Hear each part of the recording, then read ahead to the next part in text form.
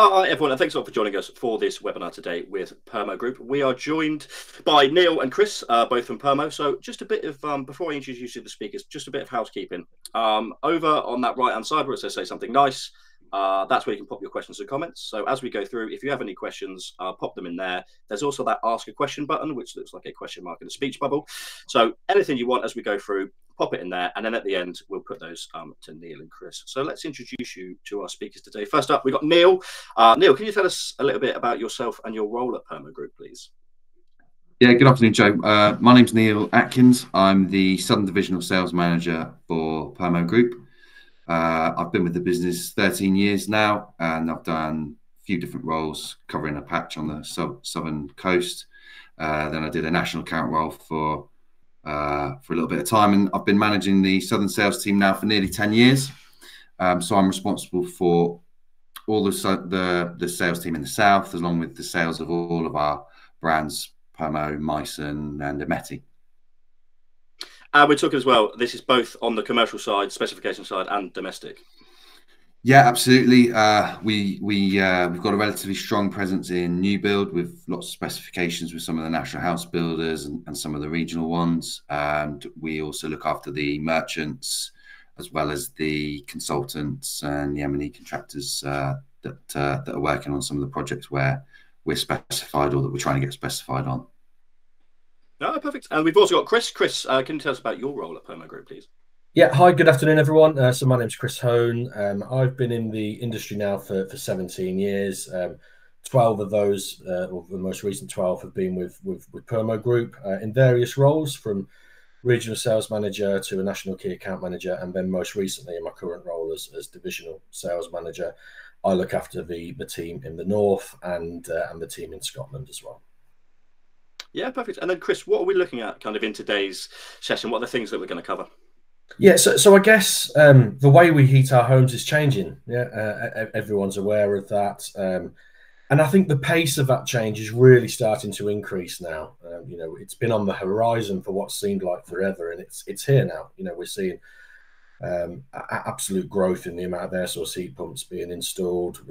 Lots of talk of new initiatives from the government, as well as legislation forcing people that way, and everyone tends to zone in on the heat generator. So we talk an awful lot about the air source or the ground source heat pump.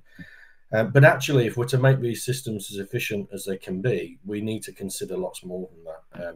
And so I guess that's what we're going to cover in today's session, along with some of the solutions that we're able to provide.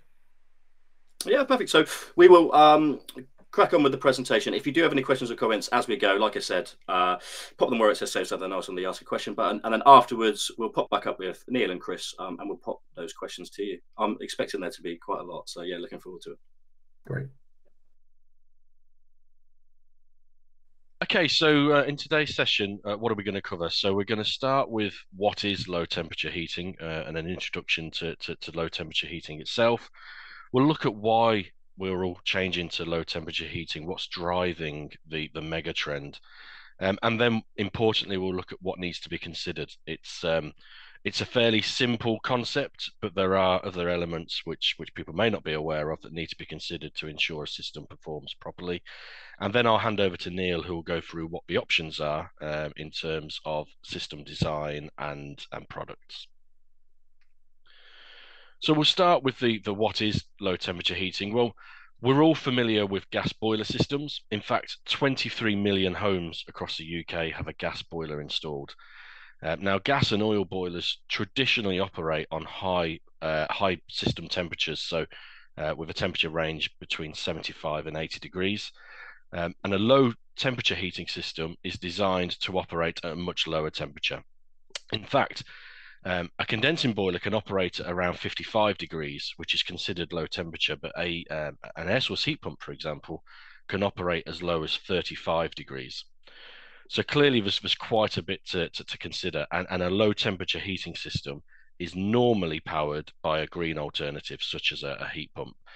Now, that's not to say all low temperature heating systems are. There's a lot of systems being installed at the moment on boilers, so on fossil fuels, but they are being installed as future proofs. So they have larger heat emitters installed to ensure that when that property makes a switch to air source heat pump, that the rest of the system is ready for it. There are lots of advantages to low temperature heating, and we'll go through a few of these. First of all, lower energy consumption, which is fairly obvious. The lower the temperature, the less energy we're consuming in that system. These heating systems are generally made up of sustainable materials. So if you took a low temperature heating system with central heating radiators, for example, pretty much the entire system can be recycled at the end of its life. There are studies that show that actually lower temperature heating systems can provide a higher level of indoor comfort, because you get a more stable environment, and indoor climate control. We have more energy source versatility, so we're moving away from fossil fuels. Ultimately, we can operate a low temperature system with a gas boiler, of course, but it means that we can now consider much greener alternatives. Material lifespan is improved. So if you think of the heat cycle that we're putting through all of these materials, whereas previously we were ramping everything up to 85 degrees, for example, we're now operating at much lower temperatures, which puts less thermal stress on a lot of the components in the system. Added value. So when we look at a property with an air source heat pump, market research shows that it adds desirability to that property versus an identical property next door, which has a fossil fuel heating system. It also gives us some flexibility in the interior design as well. So we can when we look at underfloor heating, for example, we no longer have radiators taking up wall space, which means that we can use that wall space for other items of furniture, for example. And clearly, all of this is much better for the climate overall.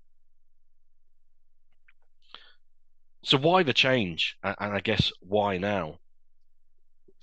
Well, one thing we know for sure is that climate change is on everybody's agenda. It's front and center of everything that we do here at Purmo Group, and it's front and center of all of our customers' minds at the moment. Greenhouse gas emissions are obviously causing the planet's climate to change. You know, we all see in the news on a daily basis about the planet warming up.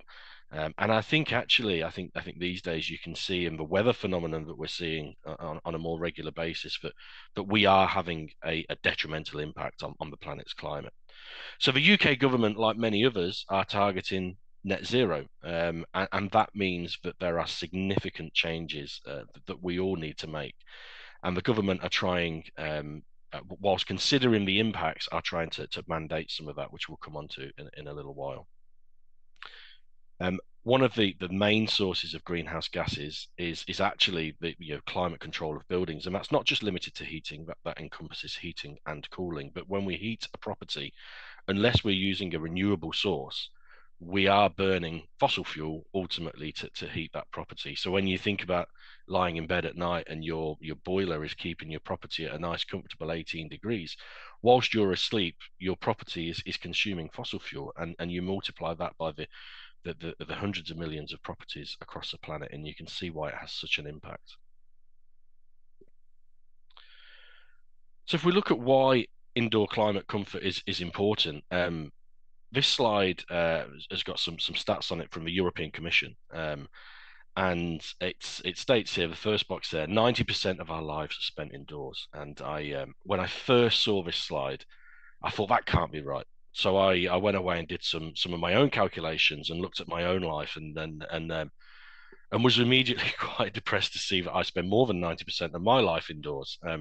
So I've been making a conscious effort to go and walk the dog a little bit more. But it shows how important it is that once we get inside, whether it be our homes, whether it be our workplace, it's important that we're comfortable while we're there. And I guess that demonstrates why approximately 40% of the EU's energy consumption relates to our buildings and our indoor climate systems, whether that be heating or cooling. And furthermore, when we look at the types of properties, we shouldn't just consider domestic. So when we look at commercial properties, studies actually suggest that you can get improvements in productivity from people if they're comfortable, which sounds pretty obvious, doesn't it? And those improvements can be in double digits percentage-wise.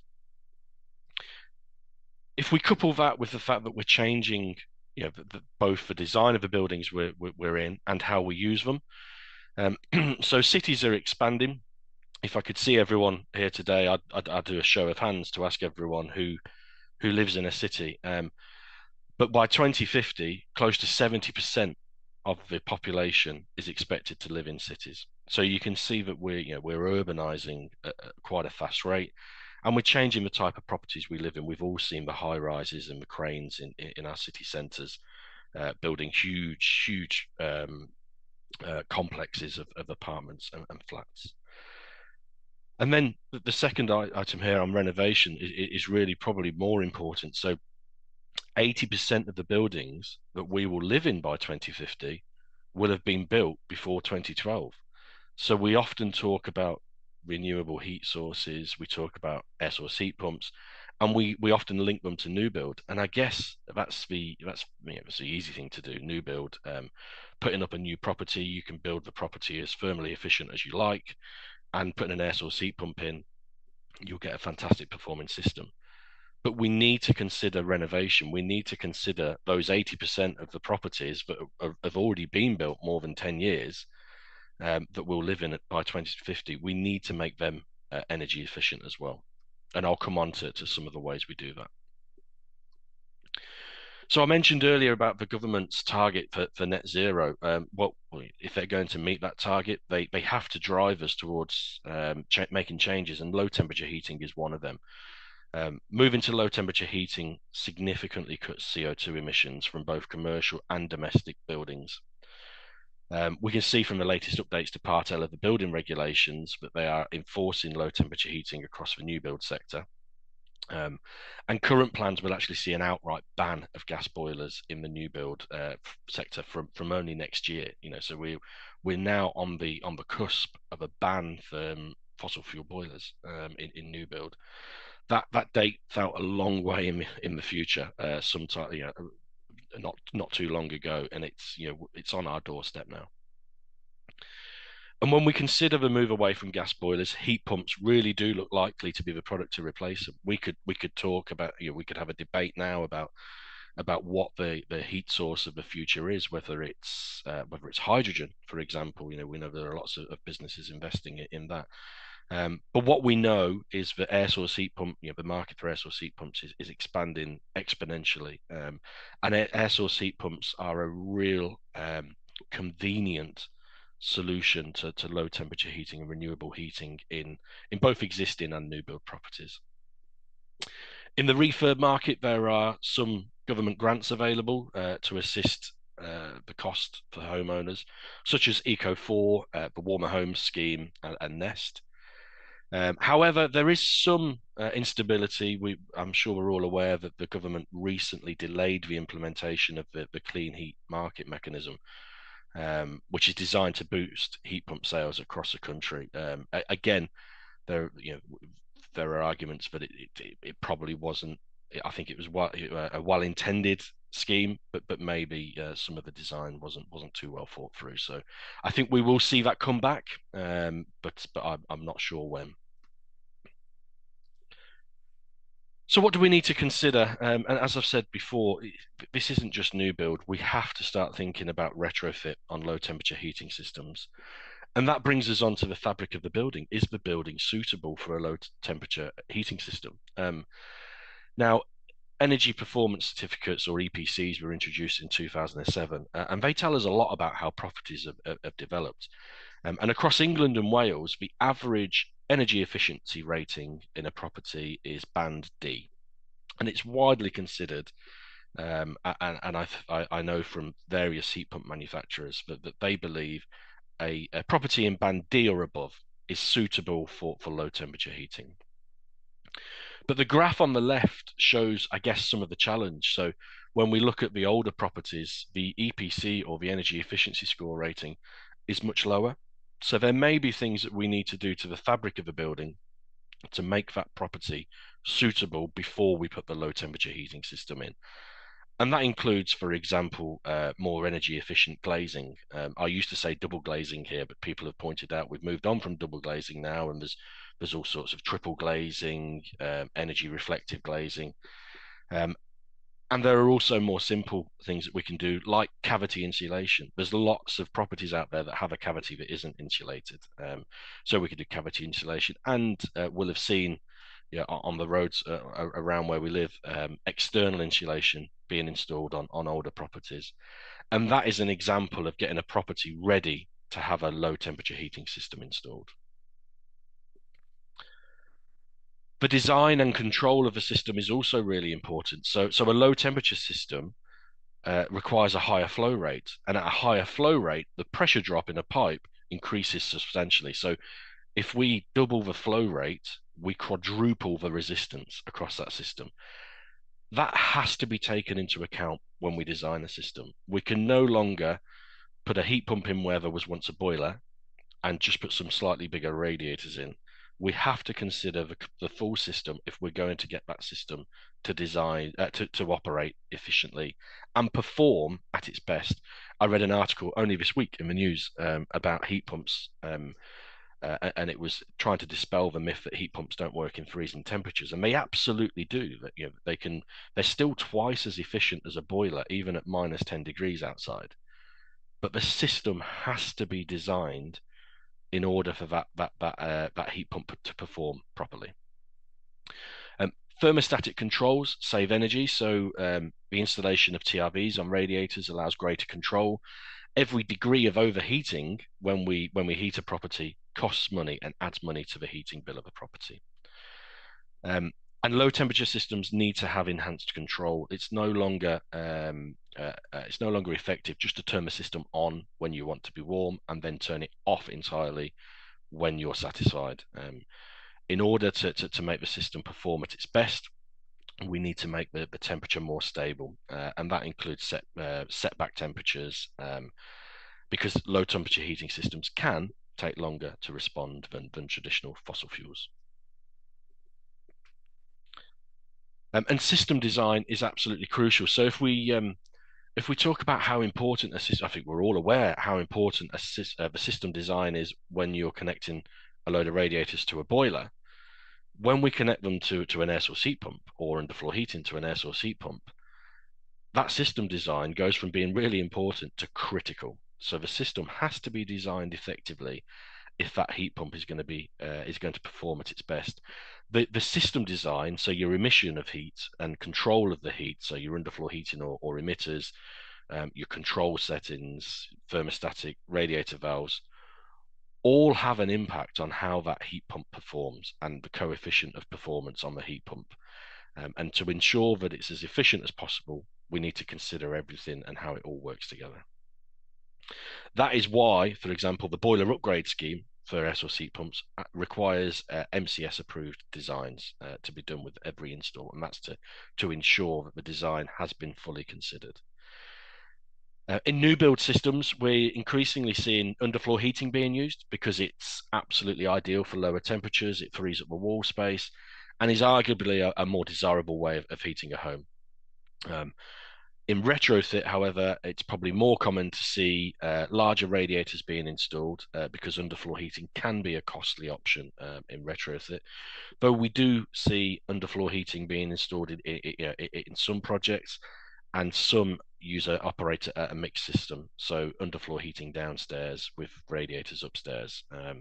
And I guess as a manufacturer, we're fairly uniquely positioned to be able to provide both and provide an impartial view on which is best. And as lower temperature heating is becoming more prevalent, we are seeing new options come into the market, such as fan-assisted radiators, which leads me to hand over to my colleague Neil, who will take you through some of the options available. Okay, brilliant. Thank you very much, Chris. I think there's some really good points there about things to consider in low temperature heat systems and the legislation changes and different bits and pieces. I think it's clear, isn't it, that this just isn't as straightforward as the traditional heating systems that we're all used to. And I think it strikes me that at this time of really unprecedented change, it's really worth all of us kind of collaborating together and engaging with everyone else in the industry. I suppose there's some great organizations out there. I guess Installer Magazine would be one of them, and then some of the industry bodies like the HHIC, the Heating and Hot Water Industry Council, CIPHE, the Chartered Institute for Plumbing and Heating Engineers. These organisations have some of the most experienced and clever people that are heavily involved in them, and they've all got bucket loads of content that they readily share with their members, and it just it seems like at this time it's well worth engaging with those guys, as well as the manufacturers of the products that are being installed in these systems. There's no one better placed to have information readily at hand about the features and benefits and suitability of the different products that are being installed in these systems. Likewise, some of the mainline merchants have dedicated divisions now towards renewables, and they're pretty well placed to stay abreast of all of the changes and the latest products that are available on the market. So really worth consulting and collaborating with everyone involved.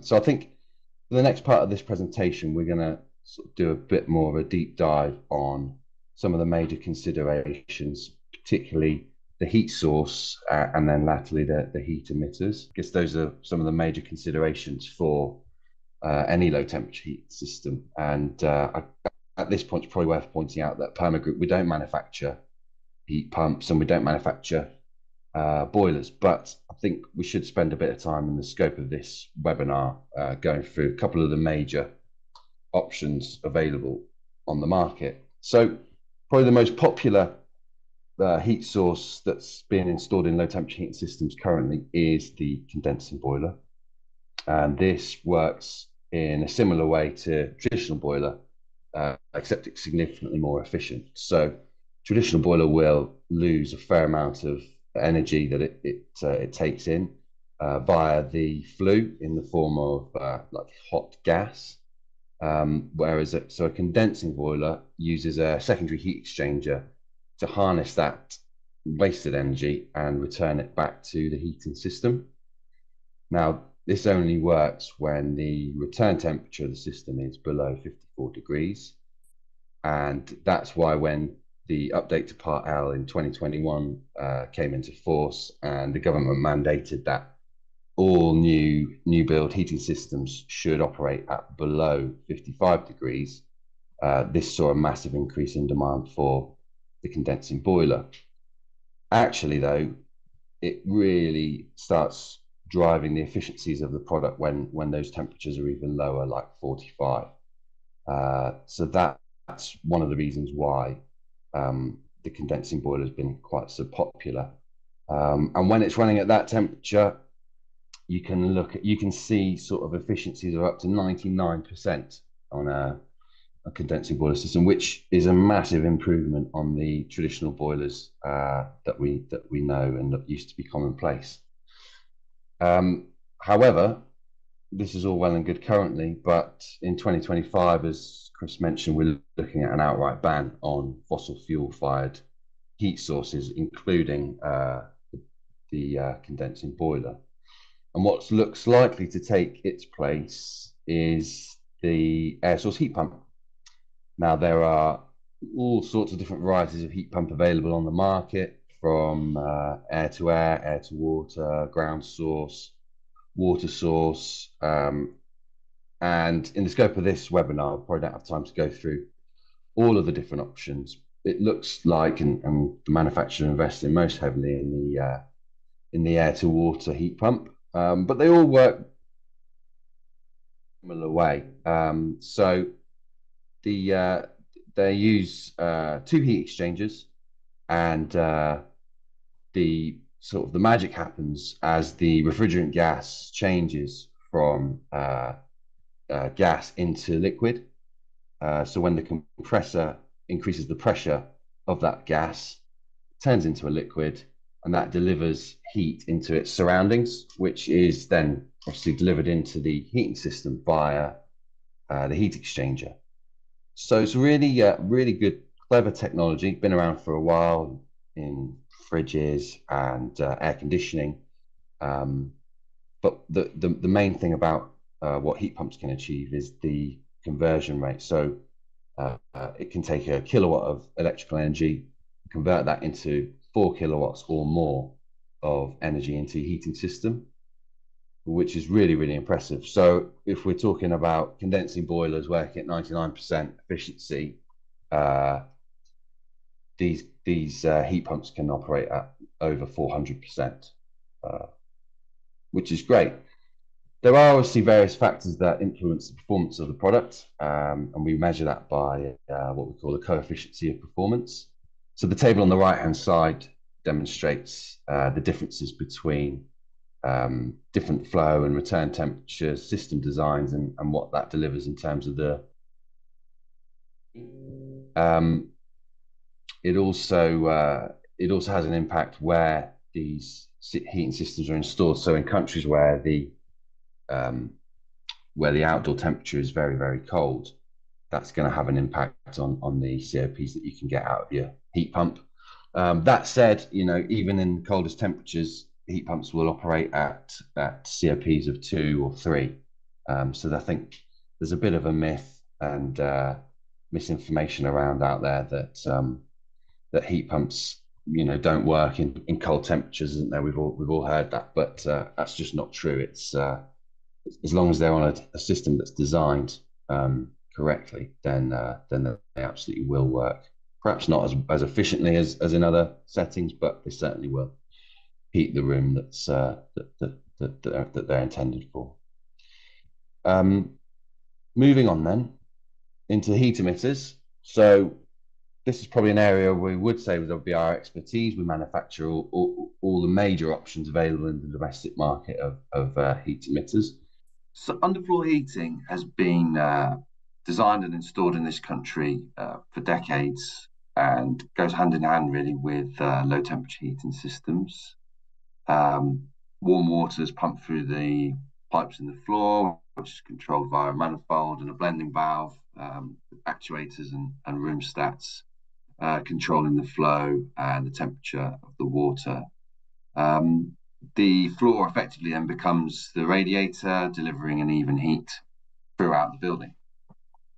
And this system has, like I say previously, mostly been installed into new build. However, recent innovations in the market have seen lots of different retrofit systems becoming available, like microbore. So it's a good option for both new build and retrofit. Tends to be more frequently installed on ground floors because it's still quite costly and time consuming putting it into upper floors. Main thing with underfloor heating is it's quite a different system to control, particularly when it's in new build and the pipes installed into a thick layer of screed. Lots of the energy required in this system is to get that screed heated up to the right temperature. And so you really just want to find a temperature that you're happy with the system being at and kind of leave it as much as possible. I guess in traditional systems, everyone's used to turning the heating off at night and then having it come back on half an hour before they wake up, going downstairs, feeling the radiator warm, and then knocking it off during the day when they're out and about at work or what have you. With underfloor heating, it's really controlled totally differently. And if you don't want to leave it on the same setting all the time, it's fair enough, but you wouldn't really want to set it back more than a couple of degrees at night. Otherwise, you're then using lots of energy to reheat the screed, whereas if you leave it just to trickle on and off, you'll get the best out of your system, and this will have a positive impact on your COP. There's a bit of a debate at the moment with some of the heat pump manufacturers who are sort of suggesting that, contrary to current building regs and advice, it's better just to have one stat controlling a whole floor as opposed to individual stats in individual rooms, which is what current building regs recommendations are. So I can understand why you would want less of the on and off that individual zones will will signal back to the heat source. But what impact having only one stat will have on, the kitchen when you're cooking, or different room temperatures, I guess, is to be debated. And it's just one of many, I suppose, debates at the moment about the best way forward with low temperature systems. So, like I said, worth consulting with everyone involved to keep on top of what's happening and what people are thinking. On to radiators then. Historically, radiators have been fitted in traditional high temperature systems for centuries. I think the first radiator was a cast iron product that was developed back in the 1800s.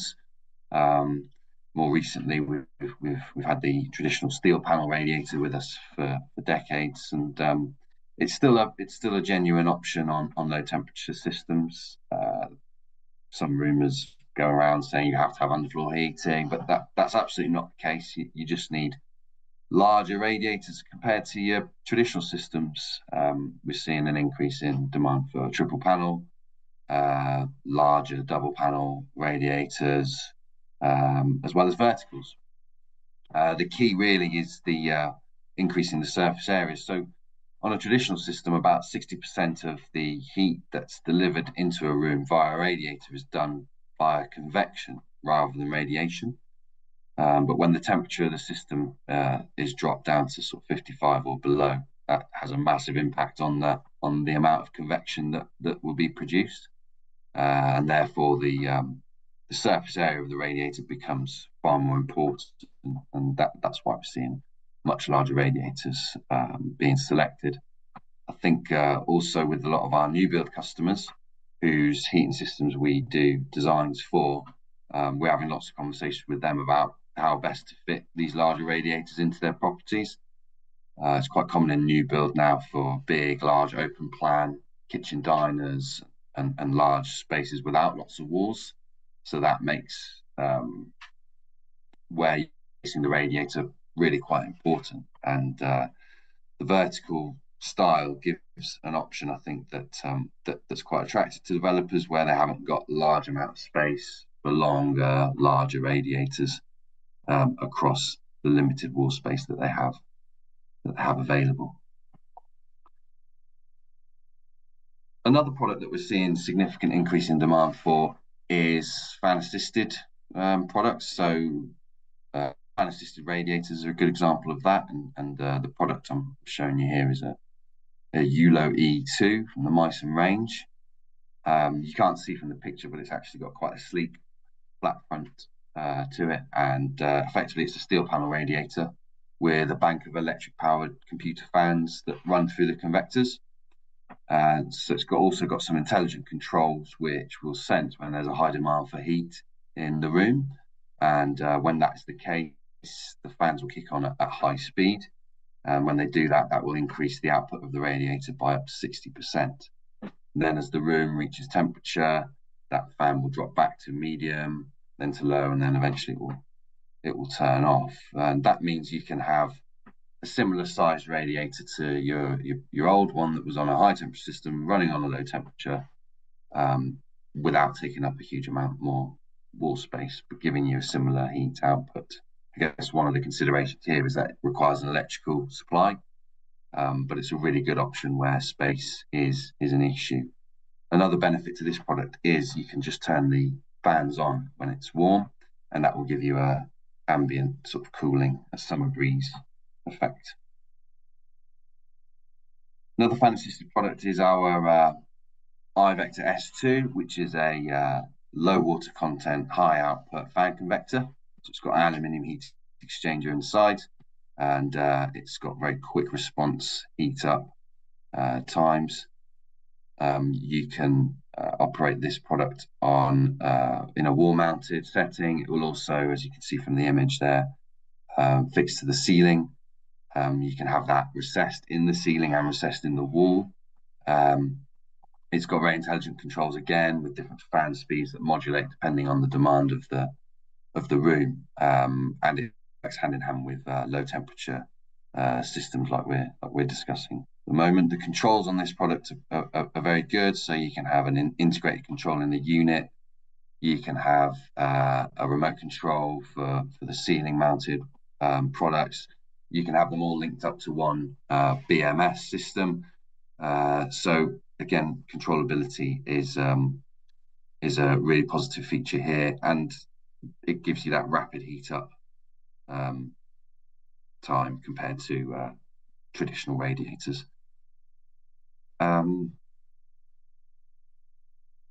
So that kind of covers the major heat emitting options that are available in the market. And as you've seen, hopefully they're all products that we manufacture within the Purmo Group. So to summarize then, I think the requirement to move to low temperature heating systems is clear.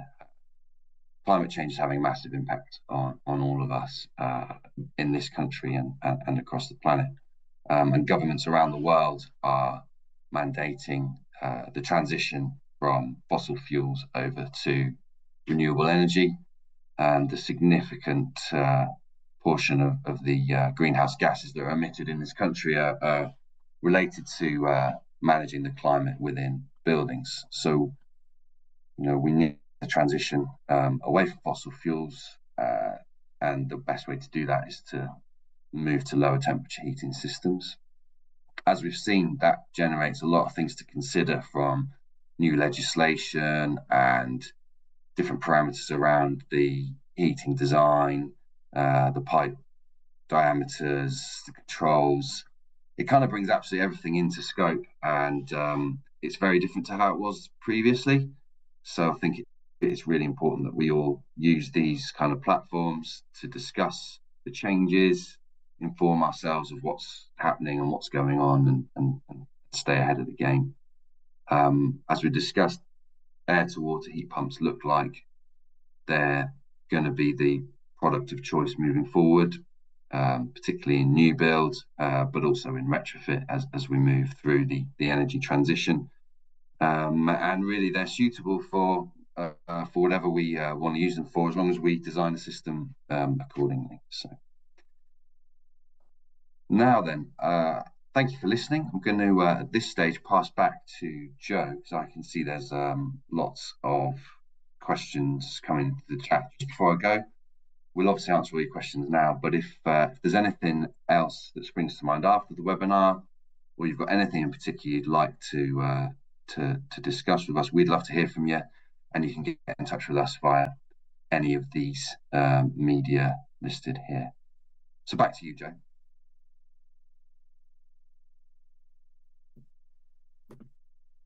Brilliant. Thanks a lot, guys. If you do have any questions like Eamon and Ashley have got, pop them in the chat box now, and we'll put those over to Neil and Chris. But Neil, when we went through that presentation, the fan convector that goes into the ceiling that you can install kind of up above, that was one of the ones that really stuck out, because that's not something that I'd seen before. So how aware are like installers, specifiers, and like the government about these emitters that aren't standard, like radiators? And Chris, you're on. Sorry, Neil, you're on mute down at the bottom right hand side. If you could unmute yourself, thank you. Sorry, can you hear me now? Yeah, there you go. Yeah, same question. It's got to be done on a Teams call or a Zoom meet, hasn't it? Has Someone to, yeah. speaks when they're on mute. There's definitely room for all of us to increase our knowledge of what's available in the market.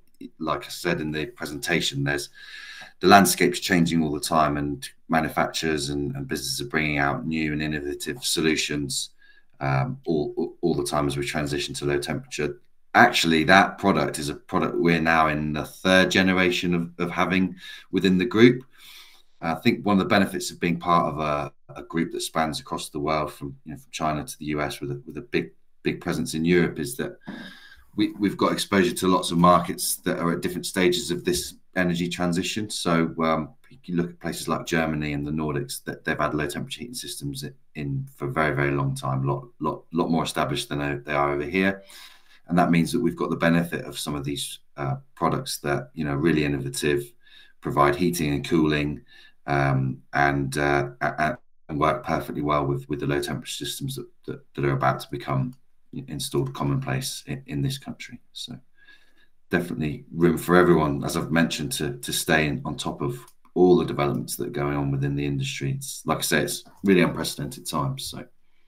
And then, yeah, for you guys as the manufacturer, it's just kind of that kind of education piece, isn't it? It's like, we've got these, this is how they work. These are the applications that they suit for. Like you said, they now do heating and cooling. Cooling isn't massively in the UK, but the temperature does seem to be getting hotter. So there's all these options that isn't just, yeah, we need bigger rads on the wall that we're then going to put a sofa in front of.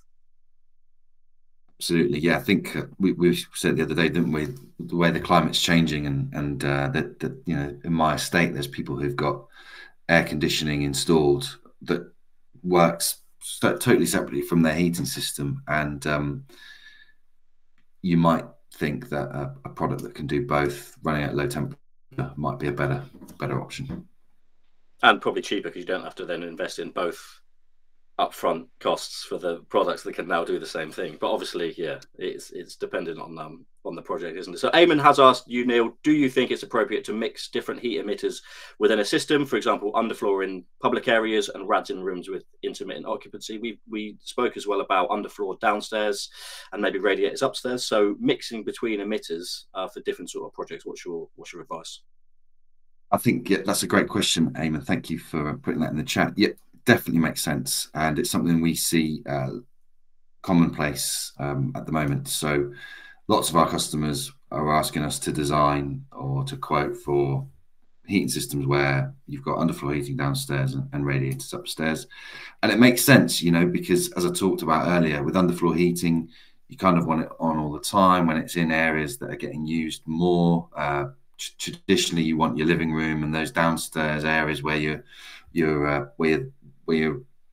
live more, you want them to be warmer, whereas upstairs you need that, you don't necessarily need it to be as warm, and you want that flexibility of temperature. So that mixed system really does make a lot of sense, and it makes sense for us as we manufacture the components of the underfloor heating system and we manufacture the radiators, and you know, it's definitely it's the type of system we're seeing in demand a lot at the moment. Yeah, and then Chris, you mentioned this as part of your presentation, that kind of debate about you were underfloor heating versus radiators for heat pump systems, and that is something that is kind of going on. You guys manufacture both products and you sit as kind of more of an independent voice. So what's your kind of advice if people are reading things and thinking, I'm going to have to get rid of all of my radiators, or I'm going to have to put in underfloor? I think the main thing to bear in mind is that both have their strengths. Now, we're fairly uniquely positioned in being able to offer an opinion on both, because we can provide both and be fairly impartial in it. You know, there are benefits to radiators in install cost, and there are benefits to underfloor heating in space saving. And actually, we're seeing in a lot of systems the best system for that property is a mix, actually. So I think nearly 80% of underfloor heating renovation installations are underfloor heating downstairs with radiators upstairs. And the two can be installed on the same system with absolutely no problem at all, as long as they're correctly designed to perform with the heat generator. You know, as we're talking today, an air source heat pump, for example. So yeah, they're both absolutely suitable. I guess I'd encourage people to get in touch with a heating professional to discuss their specific requirements. But yeah, we see lots of articles, you know, from both sides. So underfloor heating companies saying that radiators are no good anymore, and vice versa, radiator companies saying that underfloor heating is no good. And actually, the truth of the matter is they can both perform absolutely fantastically well on low temperature systems, as long as it's designed appropriately. Yeah, we just had a question come in from Lucinda as well. Many of our buildings in our portfolio are off-grid. Are there many options for electric-powered systems, and would we see energy efficiency compared with the fossil fuel options that we have now? Who would be the best to answer that one, gents? I'll have a stab at that one, Joe. So do. There are lots of electric-only systems that are available on the market. We're seeing again a big spike in demand for some of our electric oil-filled radiators. So we do a range of radiators from standard panel rad flat fronted to some of the more designer, decorative column radiators, and they're filled with biodegradable vegetable oil, for want of a better term, with a heating element and smart controls on the side or via an app. And they provide a really nice radiant and convected heat into a room with good efficiency. So if you put 1 kilowatt of electricity in, you'll get a kilowatt of heat out. It's not quite the same as some of the heat pumps that we've been talking about today, but they are incredibly efficient. If you then combine that maybe with a storage battery, if you make the most of the low-cost heating tariffs that seem to be becoming more popular at the moment at night, especially with people with electronic vehicles and charging the vehicles at night when it's low demand and low cost, then you can have a really, really good option in terms of cost and efficient heating, where you don't have gas or a heat pump isn't suitable for your property. So absolutely. I think just to add to that slightly, so I'm going to guess, Lucinda, that being off grid and using fossil fuel, it's either LPG tanks or oil boilers, oil tanks. And air source heat pumps are actually an ideal replacement for those kind of systems, because an air source heat pump is actually an electrical powered system as well. So it's ideal for being off the gas grid, as it were. Yeah, we kind of mentioned it before.